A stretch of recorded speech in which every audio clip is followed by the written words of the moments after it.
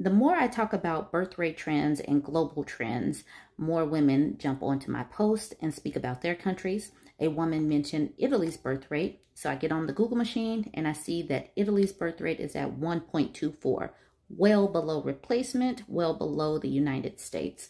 The United States is sitting at 1.64. Okay, let's jump in to a little bit more about Italy.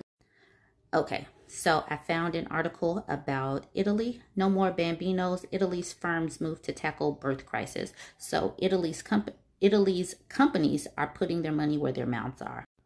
So they are so worried about the declining birth rate and lack of workers that they have begun paying families nursery school fees and childcare costs to spur them to have more babies.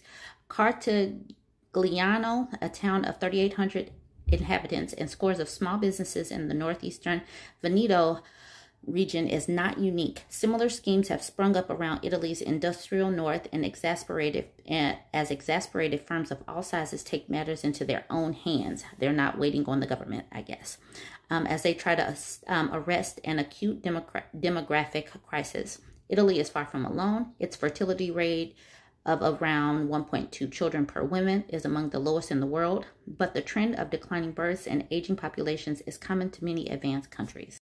Veneto is known for its multitude of family-run businesses that form the backbone of the country's industrial fabric.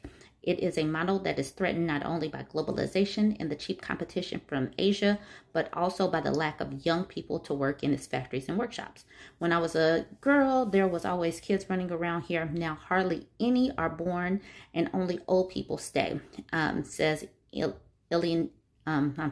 Miss Capeller, indicating a deserted square under the shade of Cortigliano's imposing bell tower. Please forgive the pronunciation. I am really trying. Okay. In the 12 months after the scheme was launched in April 2021, they raised 48,000 euros, which was spent on 5 projects funding family schools and childcare provisions. Capeller aims to garner another 100,000 euros over the next year. We are very attached to Cortigliano, but this is also about self-interest because we can't find any workers anymore.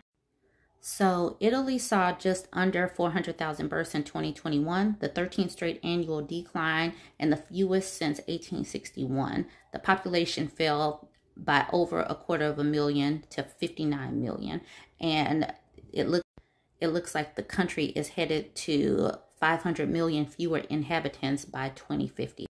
But the reasons are the same: lack of affordable childcare and job security. So jump in the comments, tell me what you think.